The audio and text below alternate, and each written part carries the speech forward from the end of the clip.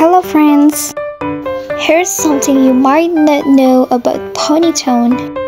Okay, first tap the hammer icon at the bottom left and tap the indoor items. And you can choose any table, but I will choose this large round table. Then place it right under our character.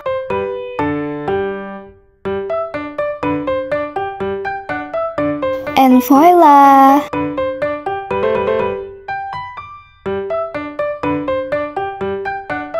And you can also run on this table. You can use this trick to have fun with your friends. But when you get off this table, you can't get on the table anymore.